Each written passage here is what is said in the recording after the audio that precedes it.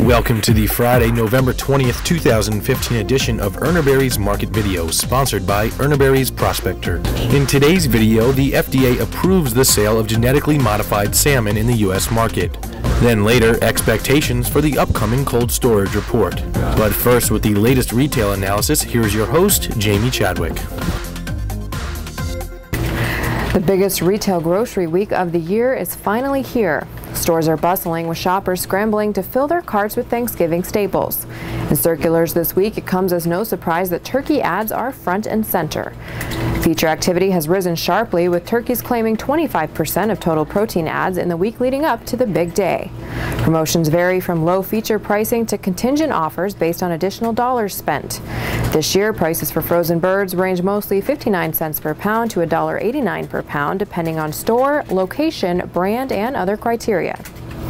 For the complete retail picture, subscribers can click on the retail features link in ComTel.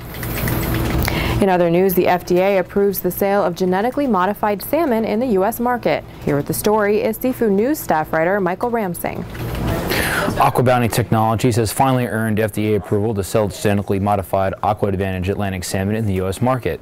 The approval ends a 20-year-long process in passing AquaBounty's new animal drug application for the GM salmon product that grows twice as fast as a normal farmed Atlantic salmon. The salmon has drawn a number of criticisms from both the salmon industry and from those who oppose the use of genetically modified organisms in the food chain.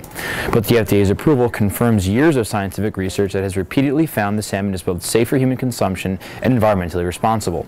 Head over to seafoodnews.com and read the complete story about the AquaBounty approval. Head over to the Seafood tab in ComTel for more analysis from around the seafood market. Thanks, Mike. Next up, we look at analyst expectations for the upcoming cold storage report. Here with the details is market reporter Gary Morrison. The USDA will release its monthly cold storage report on Monday. An Urner Barry Newswire survey shows analysts' early predictions.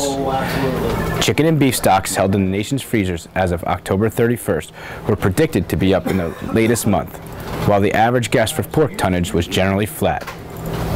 If the projections prove true for chicken and pork figures, they would be the highest on record for that date.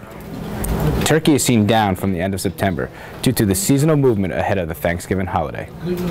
Combined meat and poultry stocks are expected to be down slightly from the previous month, only as a result of the outflow of turkeys, but overall supplies are seen up 20.5% from a year ago. For the complete survey results, subscribers should click on the News tab in ComTel. Thanks, Gary. That concludes today's show. Thanks for watching and have a great weekend. Prospector Online is a must-have tool designed to help you explore and evaluate new business opportunities in the protein market. Customized searches based on a specific criteria that fits your needs.